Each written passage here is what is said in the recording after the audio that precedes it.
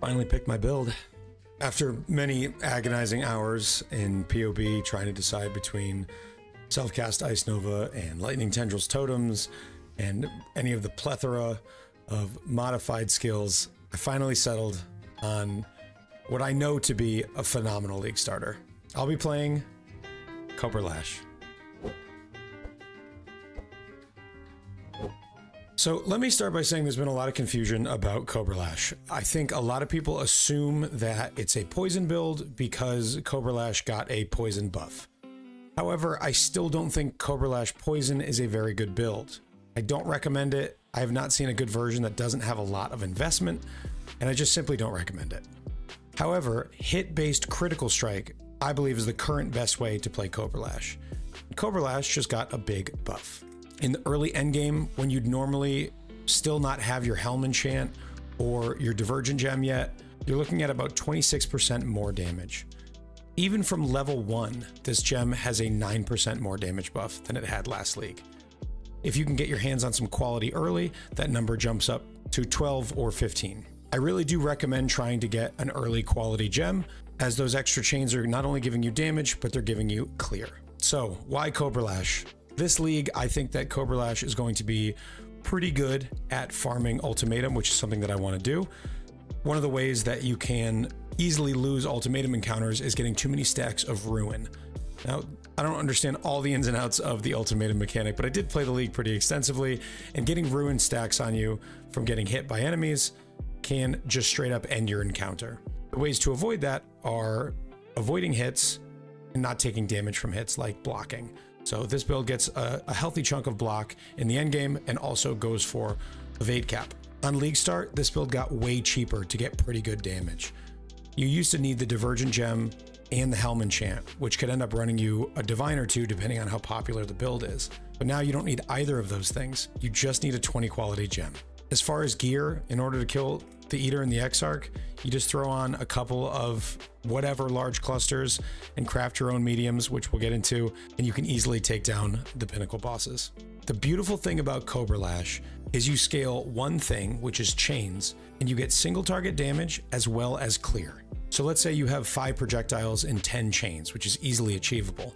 That means every time you attack, you hit 50 targets, ideally, assuming all projectiles chain the maximum number of times. We're attacking anywhere from 6 to 10 times per second. So at the high end, you're looking at 500 hits per second. With all of the life gain on hit and instant leech we have, that results in tens of thousands of life recovered per second. Even on single target, you're looking at very, very healthy recovery. But while mapping, as long as you're attacking and you don't get one shot, this build pretty much can't die. I have played this build extensively. I have level tested this probably 15 or 20 times at this point. I've played it deep into the end game. I've played it as an assassin, as a Deadeye, and it is truly one of my all-time favorite skills. It's actually the first video that I ever made that really blew up about a year and a half ago when I first started this journey into YouTube and Twitch. I was proud of it then, and I'm more proud of it now. I have fine-tuned this build extensively. So let's get into all the details that you need to know if you want to play this build. I have a full max roll endgame guide that you can build towards. That guide has all the information you'll need on the endgame gear, so I'm going to focus on League Start for this video. So without further ado, let's get into it. All right, so I finally made a new scene in my OBS so that POB is a little bit zoomed in. Now, if I accidentally cover up any part of the POB with my camera, I'm sorry. But as you can see, it's kind of an awkward zoom of the POB. So bear with me on that, but my ultra wide monitor requires it. Let's start by giving you an idea of what this build is capable of and what it'll cost you. So this gear is effectively day 2 gear. This is going to be very achievable. There is no damage on anything except for the amulet, which has a relatively cheap anoint and a little bit of critical strike multiplier. You could easily drop that and barely tell the difference, but effectively there's no damage on any of this gear. It's just a little bit of accuracy and spell suppress, life resists. The Wasp Nest is a 1C item. This will carry you to red maps. There's no reason to get anything but the Wasp Nest. If you're going to play this build, just buy this at level 60 as soon as you can afford it, and then just shut your brain off and get all the way to red maps. It's incredibly powerful. The way the Wasp Nest works is it gives you extra chaos damage for enemies affected by at least 5 poison. So anything that's tanky that needs to be hit a lot of times, we're attacking somewhere between 6 to 10 times per second, which means you're going to get this added damage within a second of attacking. So might take you a couple of seconds to take down a rare, and you'll get that bonus damage pretty quick. We're automatically poisoning from Cobra Lash anyway, 40%, 20% from the Wasp Nest, so you don't have to worry about investing into poison. You'll get these poisons up pretty quick on anything that needs extra damage. And then I have a bunch of filler jewels down here. Mostly what you're looking for is attack speed if you've dealt a crit recently in life, and then you can get damage, you can get percent damage, anything else, but there are a decent number of jewels available in this build because of the cluster jewels. As you see on the tree, we have 4 mediums that are basically mandatory, so it's got a lot more jewels than the average build does, and I don't even have these 2 pointers allocated. But jewels are really a nice way to get extra life into a build. As you see, we're already at over 4,000 life, and we're only level 90, and I still have a couple of jewel sockets here to take that'll give me even more life. So on this day 2 gear, with a 5 link and neither Vol Haste or Berserk up, you're going to have 2 million damage. Now, if you get a 6 link and you enable your Berserk and your Vol Haste, which you're going to have at some point on bosses, it gets up to 5 million damage. Now, of course, Vol Haste and Berserk are not always up, but they're usually up when you need them. So this is plenty of damage to take down the Story Eater and Exarch, and really the only thing that you need to spend any currency on is getting these mediums and large cluster jewels. Okay, so I've talked about this a million times, but I'm going to go over it very briefly one more time. How to get the cluster jewels. You need 1 cluster jewel that has Fan of Blades on it, okay? This is a very low weighting mod. It's difficult to get. However, alteration spam. 200 alterations on league start, that's probably 10 to 15 chaos. Alterations are very easy to come by. Craft one that has Fan of Blades, it doesn't matter what else is on it. You might waste a few points, just get an 8 passive dagger and claw damage cluster and roll it until you get Fan of Blades. If you Og and Regal and get some other mods on it, great. If not, it doesn't matter. You just need 2 larges in order to enable your 4 mediums, and one of them needs to have Fan of Blades on it. The other cluster can have a lot of other stuff. There's great mods here. You have Wind Up, which gives you access to Power Charge on crit. That's super strong. Also some multi. You have Fuel the Fight, Feed the Fury, really strong. Devastator is great, although definitely not necessary. Drive the Destruction is even okay. Just get a couple of decent mods on your second large, but your first large has to have Fan of Blades. The reason that we need that is because we have access to multi-shot, which gives us 1 proj, so that means we don't need it on both. If you get Fan of Blades on both, you can unspec this multi-shot wheel, but it's much easier to just get 1. And then step 2, getting 4 clusters that have follow-through on them. Follow-through says projectiles deal 15% increased damage with hits and ailments per each remaining chain. If we have 10 chains left, that is 150% increased damage for this 1 node. It basically doesn't matter what else you get on these. If you get a 4 passive medium, now these are projectile damage mediums, and then you alt spam to get just follow through, you can just path through 3 nodes, get the jewel socket, get this node and the 1 travel node, and it's not so bad. So getting these on league start is more important than getting a good 2 node jewel. Just get follow through. You can craft this yourself. And look how easy it is. 43 orbs of alteration. That's somewhere between 2 and 3 chaos orbs to craft this yourself. You might get lucky and get another good mod. If not, it doesn't matter. Just get follow through on 4 mediums and your build will be cruising. If you have 10 chains, which you'll easily have by the time you're crafting these, that is 150% damage times 4.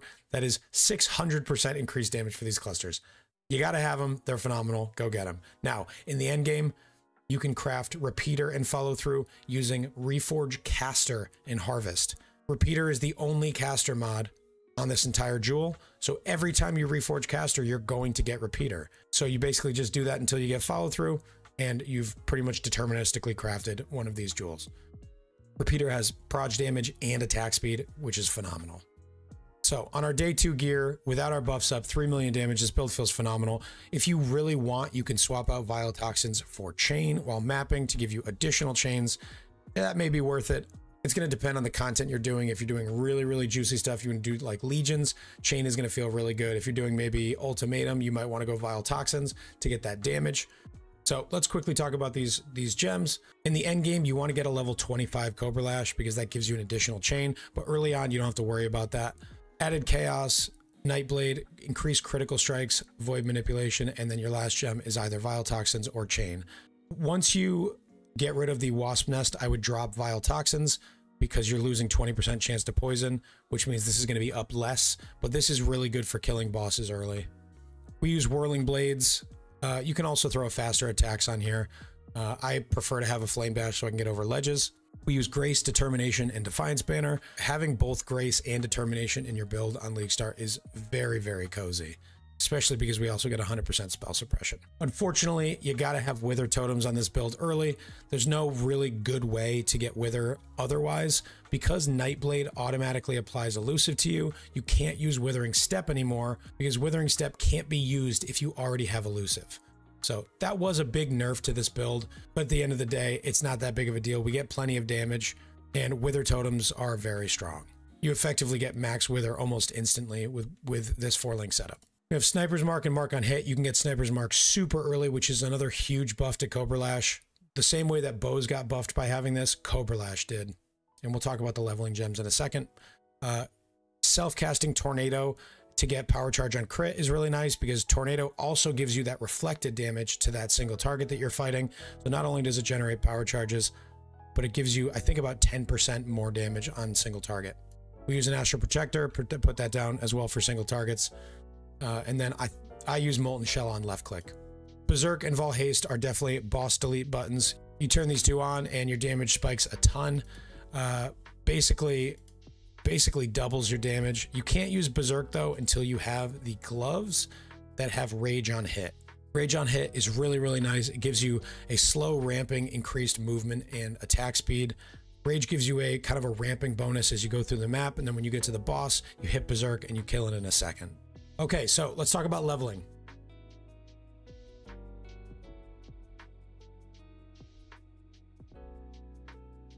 You can get Cobra Lash early, but I prefer to wait until around level 14 to switch to it. The reason is you don't have to worry about getting a claw at level 1. You spawn as a ranger with a bow. You can just use that bow if you want all the way to 14. And then on the way, find a rare claw that's got some damage on it.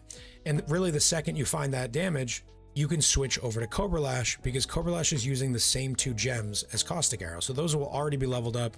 You put a Cobra Lash in your offhand, or you can just buy one from Nessa whenever you're ready and just pop it in and you're good to go. Something that I took out of this build was Return Projectiles. With the buff to damage per chain, I decided that Return Projectiles is no longer worth it, and just adding more chains to the build is the way to go. So once you're in the end game, you have that 6-link, you're going to want to use chain. But for our 4-link, we go Nightblade and crit strikes early. Nightblade is a 100 multi, so adding the base crit of Nightblade plus the base crit of increased crit is basically access to a lot of crit very early. And then of course we have all these really nice ways of buffing our crit and buffing our crit multi for claws. So it's very, very trivial to go crit early on claws. And I recommend it. I know a lot of people like to path down here to precise technique, and I guess you could do that for 30 levels, 20 levels if you really wanted to, and then do a big respec, but I prefer to not do that because of how smooth I think that crit leveling is with Nightblade. Early on, you go Herald of Ice, Herald of Ash, and Precision. I keep Herald of Ice and Herald of Ash for a while because they just provide nice flat damage, and it really helps the clear. You want to get Sniper's Mark the second it's available to you. I think level 4, yeah, at level 4, you can throw on Sniper's Mark. It's phenomenal. And Mark on Hit, as soon as you can get it, is level 38. You'll probably have to wait until Siosa, I believe, to get the Wither Totem setup going. Now, another option for leveling is you can use either Grace or Haste. Haste feels really nice to make you go faster. And of course, Grace gives you that buffer for incoming damage. If you feel like you are taking too much damage, switch over to Grace. because we're going to be using Grace in the end game, you should maybe be leveling one in your offhand anyway. You can go to Act 3 and get Grace at any time, and it will be leveling for you there. I've done Herald of Ice and Herald of Ash leveling with this before, and it feels really nice. I may try out Haste just because I like going fast, especially combined with the Wildwood Ascendancies, which we will get into in a minute. So as far as the tree goes, I have a full leveling tree here. So this is the level 20 tree. You basically come through and take all the attack speed. You grab this life, and you immediately want to go up and grab Life Raker. Getting this life per enemy hit is super nice. And then you can immediately get this effective elusive, which is going to make you go faster and have more damage. These trees are designed to help you through the leveling process, so it's very, very smooth. So don't forget to use these. Then you want to path up here and grab all of this claw damage. Once you have all of this damage, this build feels really, really nice. I feel like this is around the time where it starts to pop off. It's so important that you remember to upgrade your claw regularly. Now, once you get to 60, you can buy a wasp nest. You'll have found a chaos or two in the story at least. So buy a wasp nest right away. You will not regret it. But until then, it is very important. Get a claw that has big flat damage on it. It doesn't matter what it is. It could be physical, it could be chaos, it could be lightning, fire, or cold. Any flat damage is good. The more, the better. And then after that, you want to get attack speed and critical strike chance. You can very easily just take a claw that you find, equip it when you're in any non-town zone, and see how much damage of an increase you get. Always just be trying to upgrade that claw as fast as you can. That is the #1 reason why people struggle with this build when you really shouldn't be. So the trees all the way through here, you want to start with Gathering Winds. That's going to give you even more speed. With Warden of the Magi and the extra 30% move speed, this build is going to fly through the story. So anyway, we've got all of these here and then an endgame level 90 tree. After you get through everything in this guide, in the description is a link to a max roll guide. That is getting updated today for 3.23. And I will be keeping up with that as we go through the first couple of days of the league, because I am playing this and I'm really going to have my hands on the new Ascendancy, so I'm going to be able to let you know what I think is best for this build going forward. So in the end game, when you get to the point where you're ready to make a claw, what kind of claw do you make? You want to get the best base that you can, which is you want base fizz, you want high crit chance, and you want high attack speed, which means it's going to be one of the later appearing bases. Imperial Claw is the best. Eye Gouger is right there next to it. It's got a little bit less attack speed, but more crit. So I'd say Eye Gouger is just as good as Imperial Claw in the end game. The Throat Stabber is pretty good. It's got a little bit less fizz, but about the same numbers. The Great White Claw is also pretty good. It's a little bit slower, but it's got higher crit chance. Once you start to get down here, you're starting to lose base fizz, which means you're gonna struggle a little bit to make a good weapon. Just keep in mind, you never want to get the % leech base claws. These are useless. The life gain on hit, and honestly, mana gain on hit, if you want to go for something like a Gemini Claw, is really, really strong. It pretty much solves mana for you without you needing to do much else. I prefer to just keep the mana leech and the instant leech and go for something like an Imperial or an Eye Gouger. But let's just craft one here and kind of show you what you're looking for.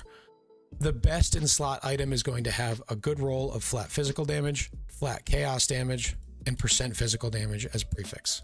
In order to get something like this, you can get any 3 of these fractured and then use either an essence to get flat fizz or an essence to get the flat chaos, and then you want to get, you know, a couple of other good mods and then craft the last mod.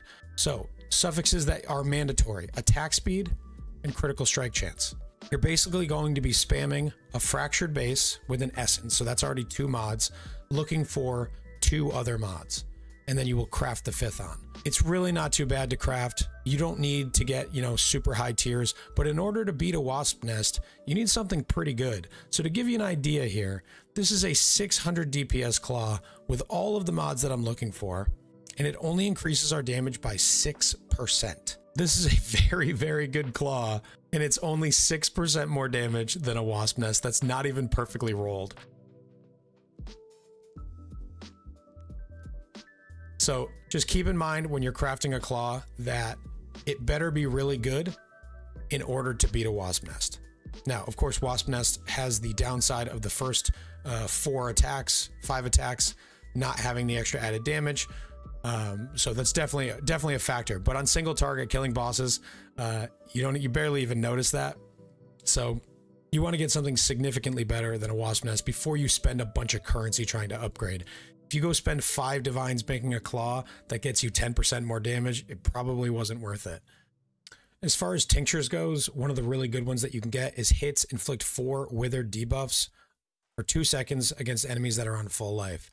So the first hit is going to just apply those 4 withered debuffs. That's a big damage increase. That'll be really nice to get. I think one of the tinctures that's a little bit underrated is damaging hits always stun enemies that are on full life. So when you throw out your Cobra Lash, it's going to hit presumably 5 enemies in a pack and then chain and hit all of the enemies in the pack, which means you're going to mini stun every single enemy before you get to it. So if the first hit doesn't kill it, all of them will be stunned out of their animation. I think that'll actually feel pretty nice. So that might be something to look into. So for the Wildwood Ascendancy, you are going to want to go for the Warden of the Magi. Early on, this is going to give you access to ridiculous buffs during the story. 30% movement speed if you have equipped boots with no socketed gems. During the story, this won't be too hard. There's not that many required gems, and you're probably going to be happy to drop some quality of life to get movement speed just to get through the story. After that, we've got some really strong things like tinctures applied to you have 75% increased effect per empty flask slot. So for things that are giving you some kind of damage, getting increased effect with that would be really nice. Nature's Concoction is really, really cool. It makes it so flasks adjacent to your tincture gain charges. This is going to give you an opportunity early on to have like permanent uptime of all your flasks. So I definitely recommend starting with Warden of the Magi during the leveling process. In the end game, there's almost no question that the best ascendancy is going to be the Wildwood Primalist.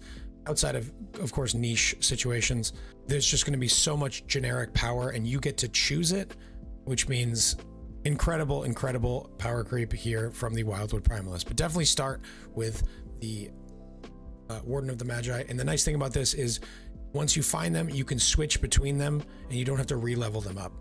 Okay, that's enough talking from me. I think you've heard enough. Cobra Lash Deadeye, that's my starter for 3.23. If you have any questions at all, come over to my Twitch, twitch.tv/AER0___. I'm going to be making a League Star filter and probably even doing a little bit more testing of this just for fun. But come check out the stream and come say hi and maybe drop that Twitch Prime.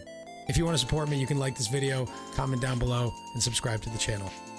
I appreciate each and every one of you. I hope you have an awesome league start, and we'll see you over at the stream. So as always, take care.